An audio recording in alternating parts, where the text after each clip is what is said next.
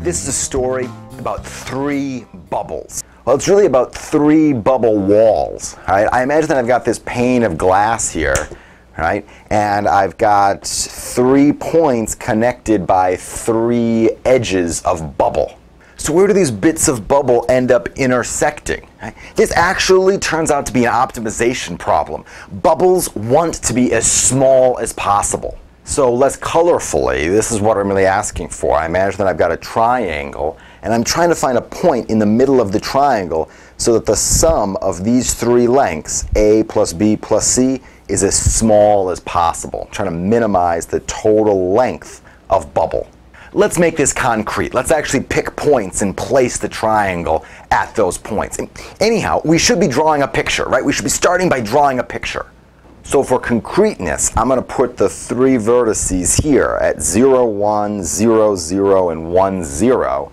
And then what am I trying to do? Well, I'm trying to find a point, I'll call it XY, in the middle of this triangle so that these lengths, this length here, which I'm calling A, the length from XY to the origin that I'll call B, and the length from XY to the point 1, 0, which I'll call C, I want A plus B plus C to be as small as possible. I'm trying to minimize the sum of the lengths to the vertices. The way that I've set up this problem, the way that I've exactly positioned these 3 vertices, introduces a symmetry that we can exploit in this problem.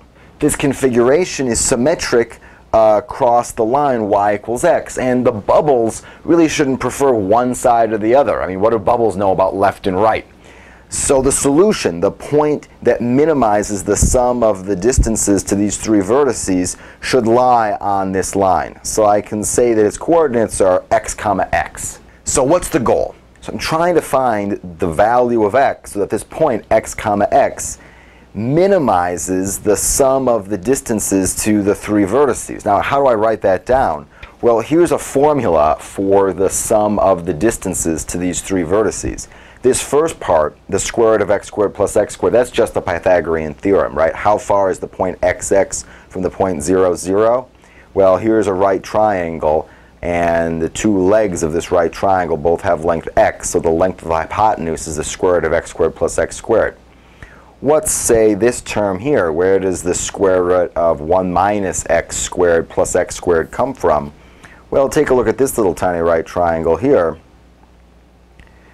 This right triangle has this leg with length x and this leg with length 1 minus x. So how long is the hypotenuse, which is the distance from xx to 1, 0? Well, it's the square root of 1 minus x squared plus x squared. This last term, the square root of x squared plus 1 minus x squared, that's measuring the distance from 0, 1 down to xx. I can simplify this somewhat. This first term, the square root of x squared plus x squared, well, I could rewrite that as just the square root of 2x squared. And both of these terms are actually the same. It's just the addition is done in a different order, but of course it doesn't affect the value at all. So I can write this as 2 copies of just this first one, the square root of 1 minus x squared plus x squared. So that's a slightly easier way of writing f.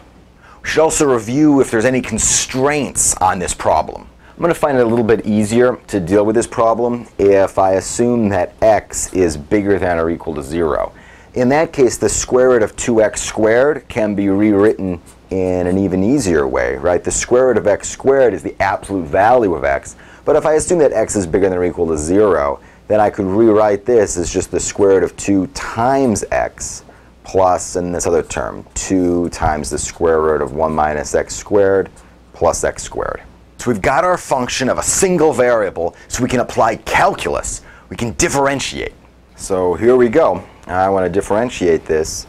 F prime is, well, it's the derivative of a sum, which is the sum of the derivatives. So I first differentiate square root of 2 times x. That's just the square root of 2 plus, it's 2 times something, so it'll be 2 times the derivative of that thing, which is the derivative of 1 minus x squared plus x squared all into the square root. All right, and now I can keep on going here. I've got the square root of 2 plus 2 times, how do I differentiate a square root? Well, the derivative of the square root is 1 over 2 times the square root, but I use the chain rule. So it'll be 1 over 2 times the square root of the inside function here, which is 1 minus x squared plus x squared times the derivative of the inside function. So the derivative of 1 minus x squared plus x squared. I just do this again. So I got the square root of 2 plus, I can cancel this 2 and this 2. So I've got 1 over the square root of 1 minus x squared plus x squared times, I got to differentiate this sum, which is the sum of derivatives again. So the derivative of 1 minus x squared, that's 2 times 1 minus x times the derivative of the inside function. The derivative of 1 minus x is minus 1, plus the derivative of x squared, which is just 2x. So here's the derivative of f. With the derivative in hand, we can look for the critical points, places where the function either isn't differentiable or where the derivative is equal to 0. I don't have to worry about critical points where the derivative doesn't exist because this function is differentiable everywhere. So I'm just looking for values of x where the derivative is equal to 0. Let me rewrite this derivative even a little bit more nicely. So the derivative is the square root of 2 plus, and it's this thing I want to simplify a little bit here. What do I got? I got 2x, and then I've got another 2x here, so it's 4x minus 2. So 4x minus 2 over this denominator, the square root of 1 minus x squared plus x squared. All right, pretty good. And I'm looking for values of x where that thing's equal to 0. I'll subtract the square root of 2 from both sides. That means I'm looking for values of x, so that 4x minus 2 over the square root of 1 minus x squared plus x squared is equal to negative the square root of 2. And then I'll multiply both sides by this denominator. And that means I'm looking for values of x, so that 4x minus 2 is negative the square root of 2 times the square root of 1 minus x squared plus x squared. Now, how do I solve an equation like this? Well, one trick I can use is to square both sides. Now, that might introduce extra solutions, but I can go back then and figure out exactly which solution's still a solution to this original problem. So let's square both sides. So I've got 4x minus 2 squared is negative square root of 2 times 1 minus x squared plus x squared, this whole thing squared.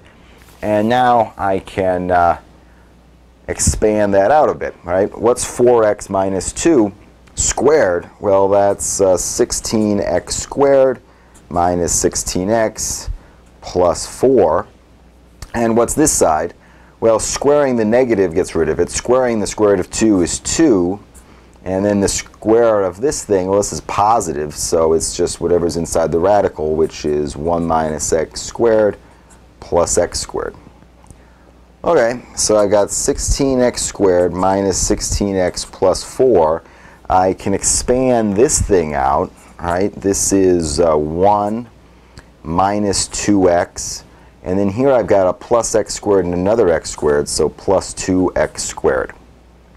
And I'll expand this whole side out, so it's 2 minus 4x plus 4x squared. And I'll subtract this from both sides, and I'll get 12x squared minus 12x plus 2 is equal to 0. So this is just a quadratic equation, right? And I can solve that quadratic equation by using, say, the quadratic formula. And I get that x is 1/2 1 plus or minus 1 over the square root of 3. Right? So this is an application of the quadratic equation to solve this quadratic. Now the issue here is that it turns out that I'm getting 2 solutions for x, but only one of these is actually a place where the derivative is equal to 0. So if you're careful and you check, it turns out that this is in fact a minus sign. So this is the only critical point. X equals 1/2 1 minus 1 over the square root of 3. So I've got a critical point. Let's draw a picture and see exactly where that critical point lands inside our triangle. So doing a bit of numerics, this critical point ends up being at 0.21. And yeah, I mean, I can plot that right here. This is the point x comma x when x is equal to this. And maybe that looks believable as where these bubble walls would intersect in order to minimize the sum of these three distances. There's more work to do. To actually show that that critical point does indeed give rise to the global minimum value of this function, we need to do more work. But let's put that off for now. Instead, I want to focus in on an angle calculation. In particular, I want to calculate this angle here, the angle that this bubble and this bubble make at the point where they intersect. And I can do that with a law of sines calculation, but I also need to know, say, the length of this piece of the bubble. And if you do a calculation, that turns out to be the square root of 2/3. All right, so I'm going to use the fact that I know this length, and I also know this bottom length is 1, and I know this angle, right? The line y equals x makes a 45-degree angle with the x-axis. So I put all that information together into a law of sines calculation, right? Sine of pi over 4, that's this angle, a 45-degree angle, divided by the length of the opposite side, the square root of 2/3. Well, that's sine of theta divided by the length of the opposite side, which is 1. Now, I want to try to figure out what sine of theta is. Well, I've got all the bits of information here that I need. I know sine of pi over 4 is 1 over the square root of 2. So it's 1 over the square root of 2 divided by the square root of 2/3 is equal to sine of theta. And this, if you calculate it, is the square root of 3 over 2. Now, you might be tempted just to apply arc sine to the square root of 3 over 2, but you have to think a little bit about the domain here. Exactly where does this angle theta lie? It's not between 0 and 90 degrees.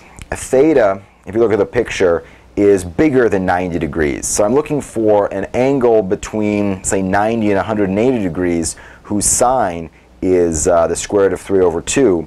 And that actually nails down theta for us. Theta is 2 pi over 3 radians, or 120 degrees. So these bubble walls meet at 120-degree angles. And we can see this for real in nature. Look at these 120-degree angles. The calculations that we're doing here are just symbols on the page, and yet somehow they manage to govern the real physical world, right? What do bubbles know about calculus? But somehow calculus knows about bubbles.